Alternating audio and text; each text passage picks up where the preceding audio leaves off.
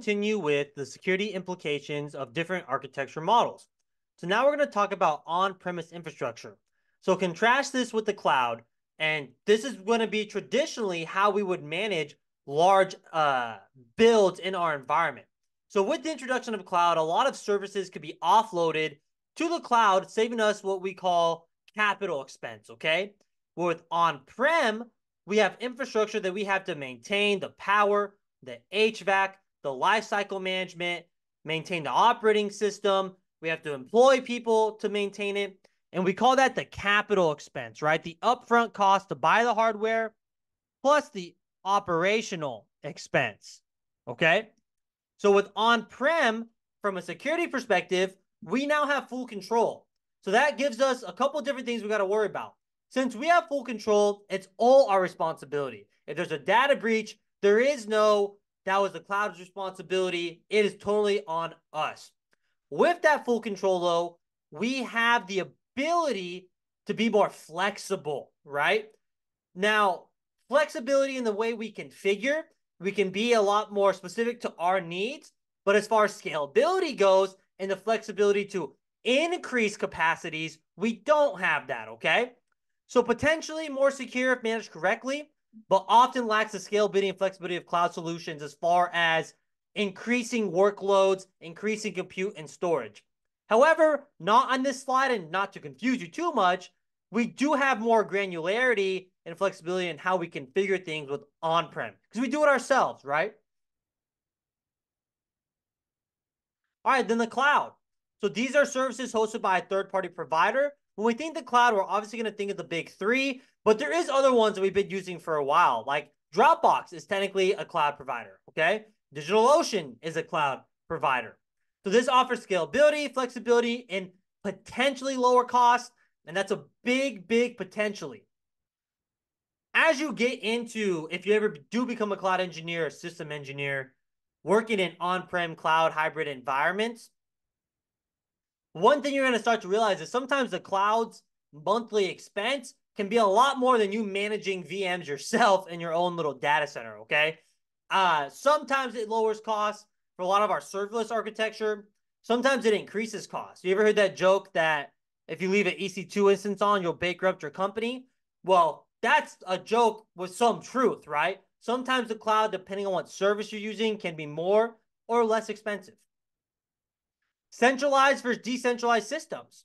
So a centralized systems, think of like single pane of glass, software-defined networking. This is where decision-making and processing are done by one central unit. And a decentralized systems, these are where systems make decisions and do decision-making and processing across multiple different units. Think of traditional networking. All right, now let's go ahead and talk about virtualization. So virtualization is us taking either a type 1, type 2 hypervisor and deploying multiple OSs on top of that hypervisor. So with virtualization, we build something called VMs, and here's kind of the layout. So we have our underlying infrastructure. That's the hardware. Okay? Now this one is going to be a type 2 diagram, where then on top of that infrastructure, we're going to have a host operating system. So this will be like Windows. And then we deploy a hypervisor engine, a type 2 one, because this is going to be an application, okay? This is a hypervisor engine or application. And then that hypervisor is going to control the physical resources to deploy these different VMs or guest OSs. Then that guest OS is going to be like literally its own operating system. So this could be like Windows Server 2022, right? And then that single operating system is going to run a single app or service for us, okay? Now, it could do multiple apps and services, but good architecture is that it just does one, right? One service per VM. That's good architecture. Then we can have redundancy from there. So that's virtualization. A type 1 hypervisor, guys, and I don't even know if this is on the example. We'll just go over it. It just gets rid of this block here. And instead, we just have like that bare metal server with the hypervisor installed on top of it, okay? Where we just have an hypervisor engine like ESXi. Now, benefits, the pros and cons. The pros is that we get a dedicated operating system, and that may be what we need depending on the business needs, right? The business operations. What are the cons? Well, now we just increased our attack surface. Think about it, guys. Now, if we just take something like our patch management, now we have 4 additional OSs to patch and monitor. And then we have to think about our virtualization attacks like VM escape, sandbox escapes, right? So now we have to take security management of those individual computers, right? That's how we're going to look at them now.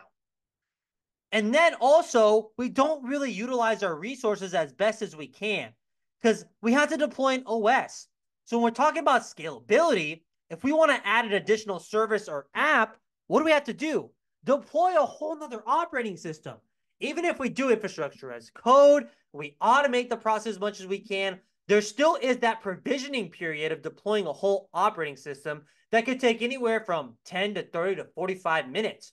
And then we have to configure the networking, configuring the storage behind it, because in a big enterprise, it's not just as simple as when I bring up my VMware app on my MacBook. So what's the solution we have to that? Containerization. With containerization, we're a lot more lightweight, we're more resource efficient, we can scale a lot easier, and we don't have to maintain individual OSs each time we want to deploy a new app or service. The way containerization is architectured out is we have our underlying infrastructure, like always. We'll have our OS, typically Linux, let's just say in this case Ubuntu, and then we deploy a container engine. It's like an application, right? We do this via CLI. So we deploy a container engine like Docker, and then using that Docker engine, we can deploy these apps very quickly with high scalability, and it's already going to contain all the necessary dependencies here, the bins and libs, binaries, libraries that are needed for this individual service. And now we can easily scale. We provide process isolation. Yes, we still have that shared OS kernel. Like if this gets compromised, so does all of our containers. But that was kind of the true with also VMs, right? But it allows us to be a lot more resource efficient, okay? It allows us to dynamically deploy apps and services using these container libraries, these Dockers, these pre-built libraries. We can just automatically install an app.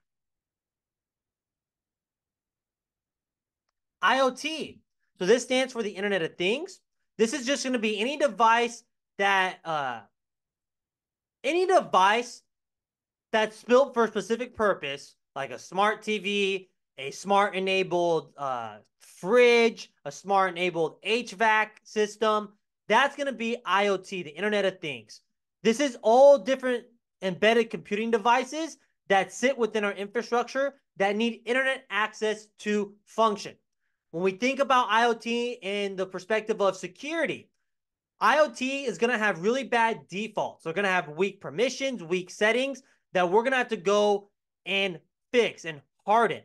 So the IoT expands our attack surface significantly because of the amount of devices we could potentially have, the open ports, the lack of security emphasis on IoT devices.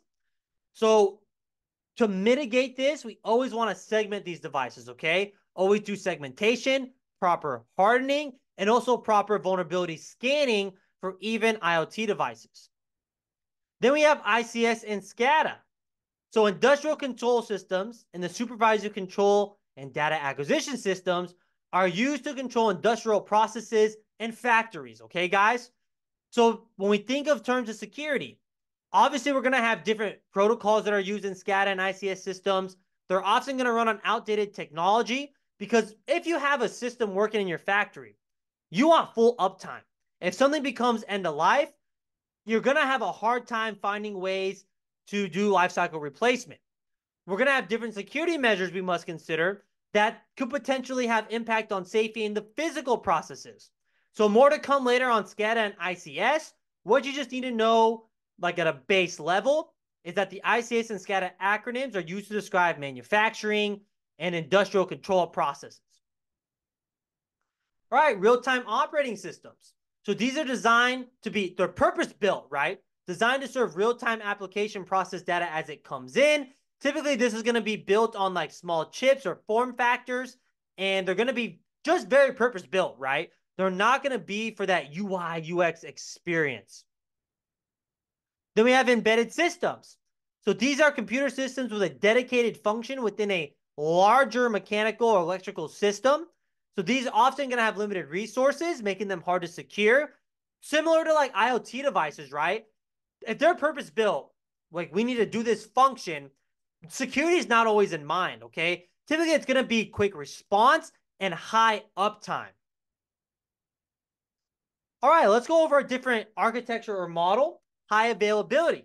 So these are going to, high availability describes systems that are designed to remain operational with a very high percentage of time. With high availability, we can architecture this out in a lot of different ways. High availability can describe load balancing. It can describe cross-cloud regions doing data replication. It can describe first-hop redundancy protocols in our network architecture. It can describe link aggregation or NIC teaming. Essentially, high availability is any configuration, scheme, or architecture that we do to make sure our network, our data, our application and services remain online, even with failures, okay?